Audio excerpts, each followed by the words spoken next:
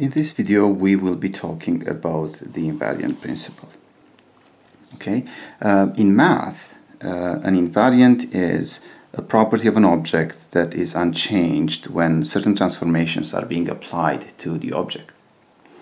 So believe it or not, there's no more theory than this definition behind this principle, but that doesn't make the principle less valuable. Okay, so to understand this principle, let's exemplify it with a problem, a very simple problem that makes the point. All right, so the problem is this. So given an 8 by 8 grid, okay, what we do with it, we choose two opposite corners, so this corner here and this corner here, okay, and we eliminate them from the grid. Okay, so we get a shape that's this original grid without these two squares. So the problem is this: can we cover this remaining shape with 2 by 1 dominoes? Okay, without overlapping. So can we fully cover it without overlapping? Okay, so if you want, maybe you can pause the video and see if we can solve the problem yourself with a clear explanation as to why it can or it cannot be done. Okay, now here's how I would word a solution to this problem.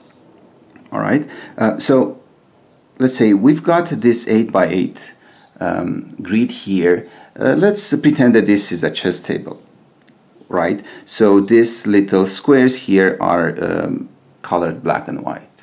Okay, so if this is a white square, all right, this will also be a white square. So this remaining shape, okay, will have 32 black squares and 30 white squares.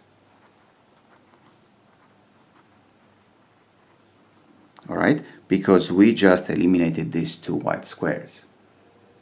Now, what happens with a domino? One domino. Okay, no matter how we place it on this shape here, we'll cover one black square and one white square. All right? Now, what does that mean? Okay, this very simple observation means that if we place dominoes on here and those dominoes do not overlap, okay, the number of black squares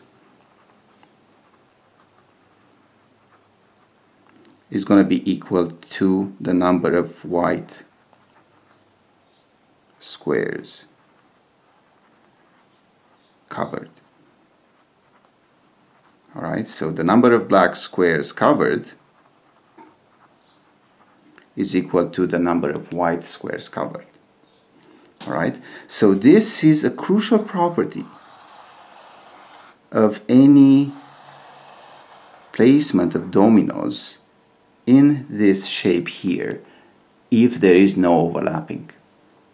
Well, if any placement of dominoes in this shape has this property, how are we supposed to cover this shape without overlapping? How are you supposed to fully cover it?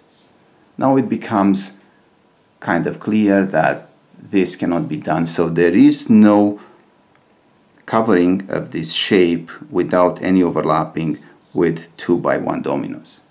Okay, now in future videos I'll come back with more meaningful problems in which the invariant principle is crucial.